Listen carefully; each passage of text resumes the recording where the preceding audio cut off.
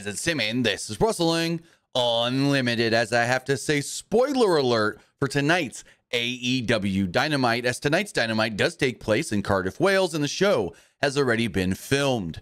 Now, all these spoilers do come from what we were able to gather on social media, most specifically Twitter, and people that were there posting things while at the show live.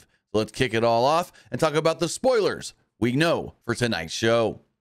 In a dark match, international star Michael Oku actually made his big AEW debut, defeating Serpentico. As far as the main show does go, Chris Jericho did defeat Tommy Billington. During the match, Jericho responded to "Please retire" chants by getting on the microphone and saying that the fans only wanted him to retire so he could help the Cardiff Football Club. Hook would come out after the match to confront Jericho, but was attacked from behind by Big Bill. As far as the contract signing goes between Mercedes Moné and Britt Baker, Tony Schiavone hosted the segment and said both Baker and Moné had agreed to, quote, "no physicality" during this segment. Moné said that Baker is the past and she is the future.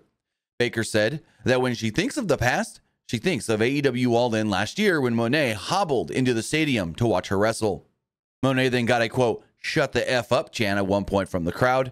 Baker said that she would agree to the rules and not hit Moné, but that didn't apply to Camille. Baker then hit Camille with a microphone, then dove off the table onto her with a big high cross. We saw the AEW Women's World Championship on the line, where Toni Storm did successfully defend the title against Saraya. After the match, Toni Storm was attacked by Mariah May with the shoe. Renee Paquette then did an interview segment with Hangman Adam Page, where he did confirm that he will be in the Casino Gauntlet match at All In this Sunday. Evil Uno then would show up and reveal, "Hey, I'm going to be in the match as well," and then, well, Page attacked Evil Uno.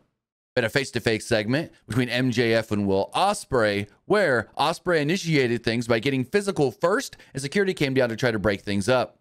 By the end of this, we did see photos of Will Ospreay laying in the ring, laid out, bloodied, and Christopher Daniels standing over him, checking on him. The AEW Continental Championship was on the line when Kazuchika Okada defended against Claudio Castagnoli, but there was no winner and there was no loser because the match actually ended up going to a time limit draw.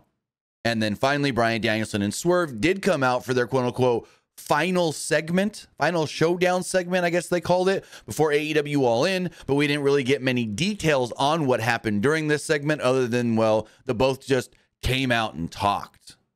With that, those are the spoilers for tonight's AEW Dynamite that has already taken place in Cardiff, Wales, but will air here in the United States tonight on TBS. With that, if we do hear anything further on AEW Dynamite leading into All In this weekend, we'll have it for you right here. Pro Wrestling Unlimited.